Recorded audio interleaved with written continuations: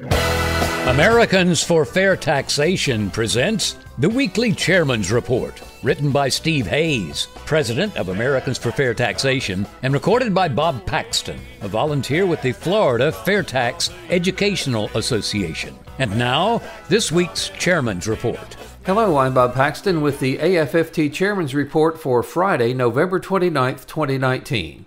A Thanksgiving message. To all of our FAIRtax supporters, on behalf of Americans for Fair Taxation, I want to extend our best wishes for a wonderful and enjoyable Thanksgiving holiday.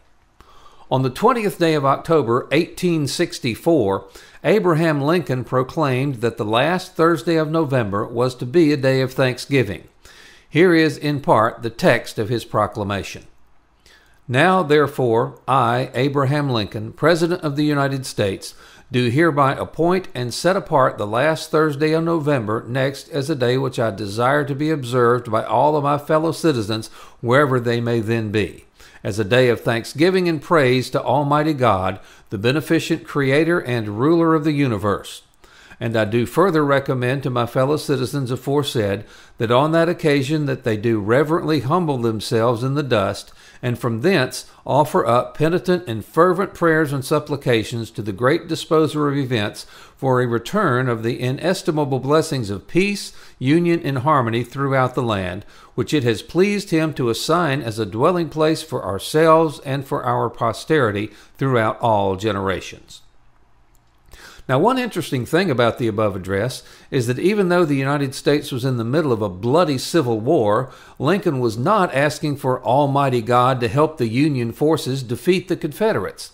He was asking that all of the people in the divided country give thanks for the blessings that they had received. Now, if you just follow the headlines from D.C., you would think that the chasm that exists in our country is just too deep to cross.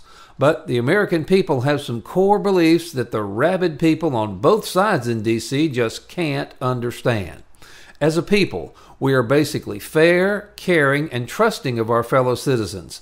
D.C. is not America. Who profits?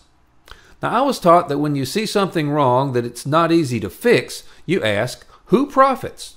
Generally, there are parties who are profiting from the problem. Our society doesn't seem to reward fixing problems as much as dealing with them. For example, if a drug company developed a vaccine for all forms of cancer that would eliminate cancer for 99% of people, they would make lots of money when all of us first got the vaccine, but then, except for new births, the market for their vaccine would collapse.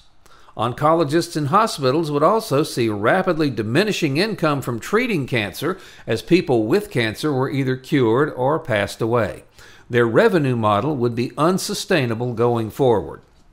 You could use the same example as a cure for heart disease, diabetes, or a myriad of other illnesses affecting people, and see that the people now providing services to those patients would soon put themselves out of a job if they actually cured the diseases.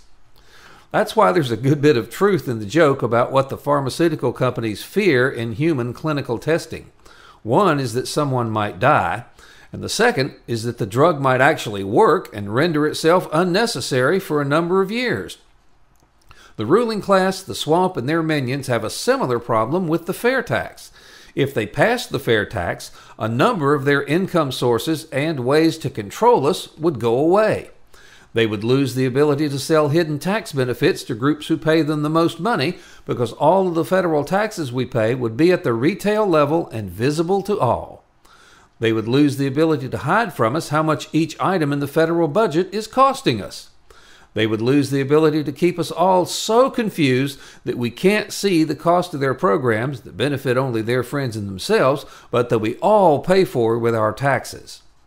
They would lose the ability to threaten groups of us by saying they're going to confiscate wealth over a certain amount, and if we're not obedient servants, they'll make sure that their scheme reaches down to us.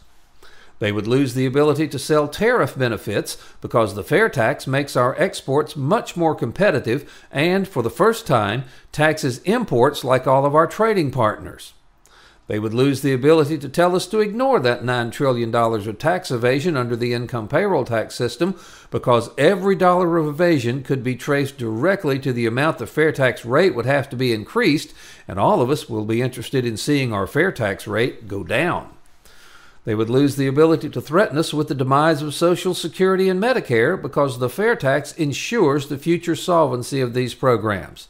The fair tax would spread the cost of Social Security and Medicare over the entire consuming population and not make them continue to rely on a diminishing number of workers.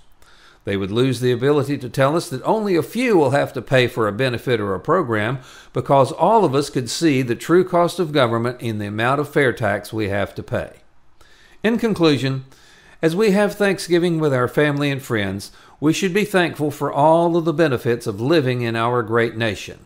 However, we should also be aware that the benefits of living here will be greatly increased when we pass the fair tax. Passing the fair tax, the only fair tax, will free all of us from the confusion and disarray that is now necessary for the ruling class in the swamp to continue to fleece the American people and continue to control us. It's time to pass the fair tax, the only truly fair tax. This has been the Weekly Chairman's Report, written by Steve Hayes, President of Americans for Fair Taxation. Check back every week for news and information about the fair tax, and learn why the fair tax should replace our antiquated federal income tax system. If you'd like to receive a copy of the Chairman's Report in your inbox every week, sign up at FAIRtax.org.